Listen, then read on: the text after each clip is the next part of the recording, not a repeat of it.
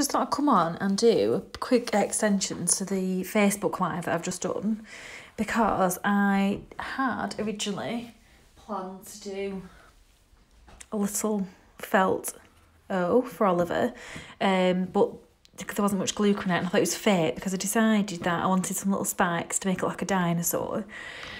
And then as I was ironing it on here, I thought it'd be nice to have a bit of foliage, like Dino Land. Anyway, I'm obviously obsessed with this fabric, but what I thought about is that there's some really nice leaves here on the fabric, and I have a scrap left over from last week's tutorial.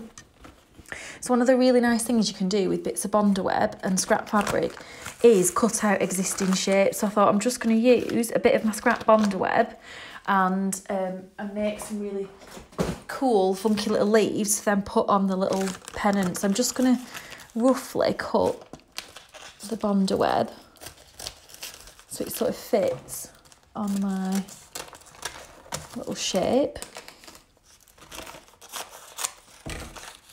So I want to cover that leaf. I don't need that much.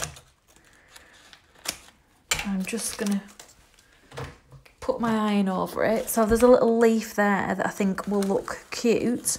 And then I've got other little bits of Bondo web left to do other little bits of foliage and just build it up like that. But if you've got a bit of fabric that you love and a shape, rather than trolling the internet and printing it out and then drawing your leaf, I thought it'd be nice just to actually pinch this leaf here. So I'm just going to cut it out. And I'm not going to be like absolutely precise to the leaf. So I'm just, again, used a dry, hot iron. I made sure that it's the gluey side of my Bondo web that's gone down onto the back of my fabric. And I'm just going to cut around the shape that I want. Sorry, I keep nudging the tripod. And you can just use your artistic license. If there's bits of it you don't like, then you don't have to cut them. And if there's bits extra that you want to add, you can do. But I'm just going to use this as a base, and then I'm going to build it up from there and just see how it looks on the pennant as it is. Because I've got some green felt and I've got some teal fabric, but none of the colours really matched. And then, to be honest, I can't be bothered to go troll through Google and find some nice leaves and get them printed off at the right size, because this scale is probably perfect for what I'm doing. I'm going to leave that pink flower on, but I'm not 100% sure about that, so I might get rid of that. But we'll see. I'll see what it looks like, because there is a bit of pink in the dino fabric.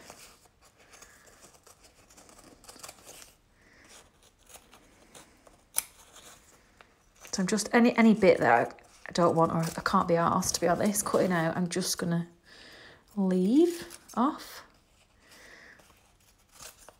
And I can work into it. I'll see what it looks like before I peel my backing off. And then if I think I want to trim it any more off, I'll do that then.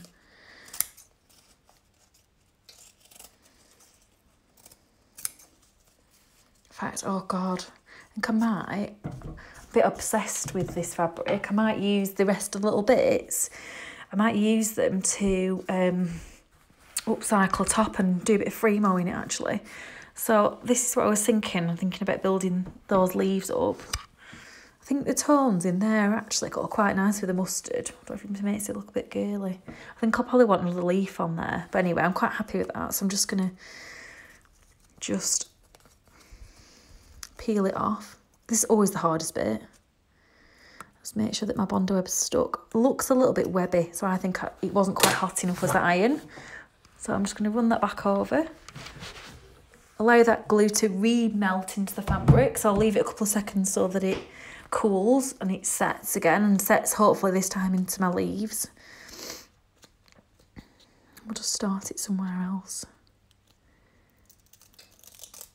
Yes, and I can just see, I don't know if you can just see that. It's like a little sheen, and you can sort of see the gritty type honeycomb effect of where the Bondo web glue was. I'll peel that off. You can see the glue on there, and then pop that into position. I'm just going to check because I don't want it in it. Oh no, I think I prefer it that way actually. I was glad I did that.